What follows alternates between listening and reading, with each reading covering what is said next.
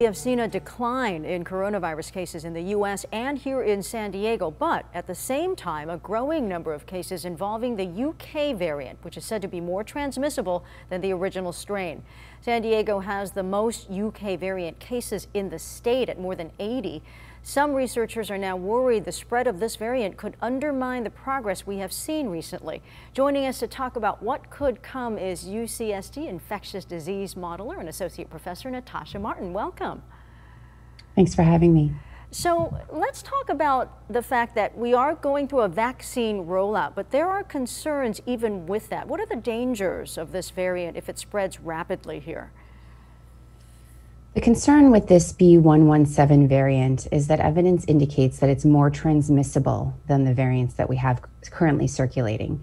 The exact amount is uncertain, but it could be between 35% and 70% more transmissible.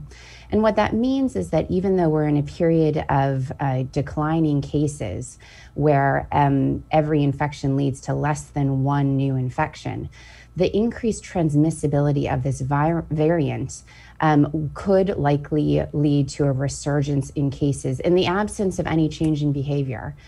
So as the variant expands in the population and becomes the dominant strain, which it will on a matter of weeks to months from now, we could see, again, a resurgence in cases and potentially a large surge, even in the background of an extensive vaccination program.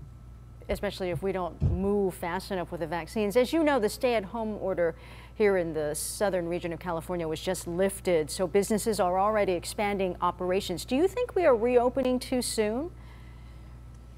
I think we're at a really critical period, and we need to be extremely cautious about reopening.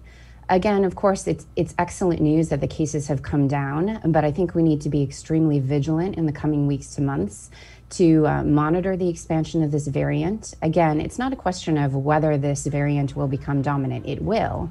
But the question is whether we can reduce transmissibility and vaccinate enough people so that when this variant becomes the dominant strain, it will not lead to a surge that could potentially overwhelm our healthcare systems.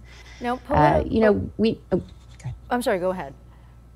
We know what we need to do in order to reduce transmission of this virus. Masking, distancing, vaccinating as many people as quickly as possible. We just need to do that more, better, to both prevent any surge in cases because of this virus and also reduce the amount of circulating virus in the community so that we don't have another variant arise that could potentially be more transmissible, more lethal, and potentially the vaccines are less effective against. You talked about what we can all do, which is the same. It's social distancing, it's wearing masks, and just being vigilant this way. What about the businesses that are reopening? They already had restrictions in place before the shutdown. Is that enough, what they're doing, most of the operations outside, for example, distancing, all of that? Do you think that will be enough to keep this from becoming a crisis? I think we need to be ready to pivot if we need to as soon as possible. What we've seen already in this epidemic is that when we get surges, the surges can come quickly and they can overwhelm our healthcare system, as we saw in the November-December period.